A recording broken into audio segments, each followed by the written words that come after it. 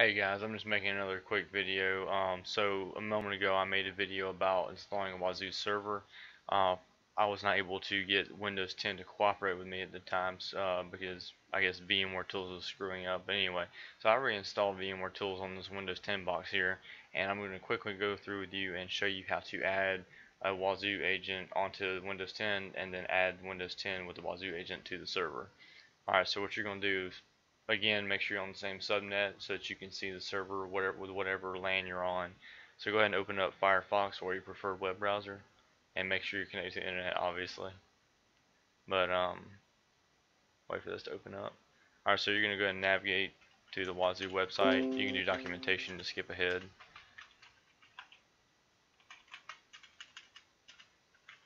And do 312. Make sure you're on 312 again. So go ahead and click on that link. And then you're going to go ahead and go down to installation guide, and then right here it says where it says installing Wazuh agent, down arrow, and then Windows, and then hit the from package. Alright, so here you can do the command line or PowerShell. So we are going to end up using PowerShell in a moment, but what we're going to first is hit Windows installer, and that's going to download the MSI for you. Alright, and once that happens, go ahead and open that and run that MSI package. This VM's only got like 4 gigs of RAM on it, so it's not overly fast. Alright, so you're going to run that package, and then you're going to hit accept terms and install.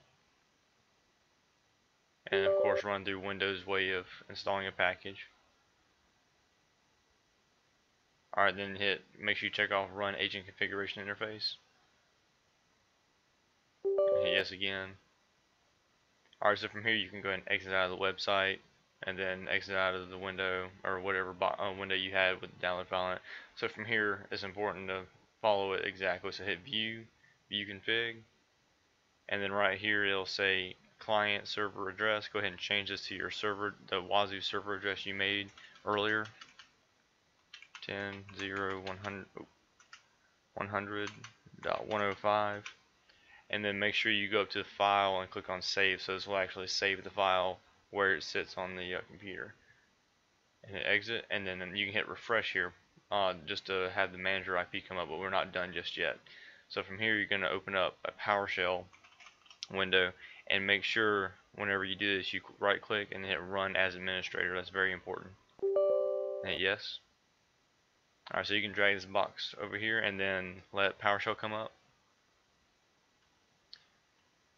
And one thing I like about PowerShell now is that you can use the / and it doesn't argue with you about it. So do a CD C:/ / we'll call it, and then type in pro, and I tab it out to the folder I want to go to. So we're going to the x86 folder. Do CD again, and then type in OSS with the tab key. It'll take you to OSSEC agent. Alright, so from here you can hit AG and then hit tab. Okay, do AGE. Well, hang on. Okay, so it's just being slow. So agent auth.exe, and then -m or -m for manager, and then do a 10.0.100.105, or this would be your address, not mine. So from here, you can if you have authentication on it, you would do a space TAC capital P space, and then put your authentication password in parentheses.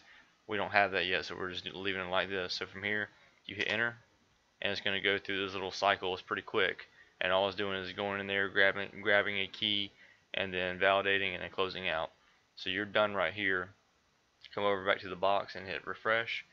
Here's your authentication key that it grabbed for you. Go to manage, click restart, and it's going to say agent restarted. You can hit save if you want to. Exit out both of these. Alright, so from here we're going to navigate back to our server. So I'm going to bring up the same server I had before, and I'm going to hit the CentOS box. I'm managing from the CentOS box, so we're going to open this up, type in their password. Alright, so go to agents. It hasn't been refreshed yet. Alright, so here we go. We have active clients is 2, and your last registered agent is Windows 10 01. Alright, so all you gotta do is click on that, and it's already in there, but if you want to, you can browse around in here. So again, it's showing you everything that it does for any agent. But yeah, so you have security events you can look at, and under specific sections, you can just tab. Well, I don't call these tabs, but there's just different sections you can click over to. So here's everything that is looking at in the last 24 hours, and that's another thing. You can look at last 15 minutes, 30 minutes, hour, 24, whatever time frame you want to look at. So this right here, we're just looking at the security events. You can scroll down and look at all this. It's even got top 5 TCI DSS requirements, and then you have your alert summaries and your groups summary. And the other thing that I was wanting to show you guys is the integrity monitoring. Okay, so there's nothing going on right now. So there hasn't been any files changed in the last 2 minutes we've had this thing on here. But what this will show you is if files have been added, modified, or deleted. So that'll show you that there, and then you can look at the inventory data as well. The next one over. This shows you all your network ports that are open.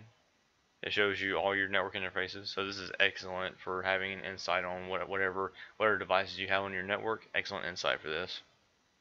Scroll down, it shows you your network settings, what's your IP address, net mask, which protocol it's running, and then you can also see your Windows updates. So a lot of good stuff. This is one of the biggest reasons why I like it. It'll eventually start showing you packages, and it shows you all the processes it's running. So again, excellent insight on whatever device you have loaded on here. So, but yeah, guys, that's basically it. So I wanted to add the Windows 10 video into this because I just got done doing the server and I was having the VMware Tools issue, so it didn't let me see my mouse. But anyway, I hope this is helpful, guys. Please like this, leave a comment, subscribe for more videos, and I'm going to continue making videos, continue to try to help people out the best I can. So thanks, guys, and y'all have a good one.